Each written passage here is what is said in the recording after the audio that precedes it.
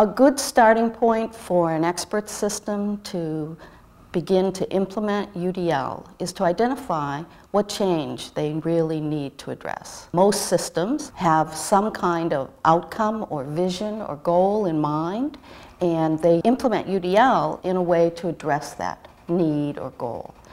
It's really important for that to be a clear vision, something that they can measure and something that they can get motivated about.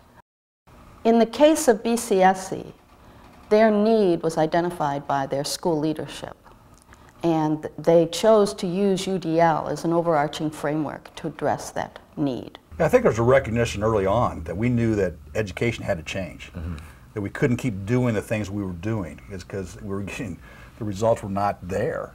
And again, the fact that we were, most school systems, do a pretty good job of sorting kids, and we knew we can't keep on doing that. When Bill became director of secondary education and Karen became director of elementary education, and I was in the position of director of special education, I think what we concluded pretty quickly was that our vision was the same, and that we really focused on all students. There is not that separation of, he strictly thinks and advocates for special education, I strictly advocate for general population.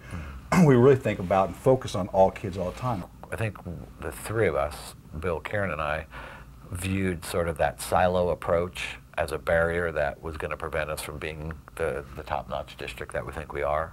And so I think we sort of, if you will, kind of held hands and jumped in together to really do things different.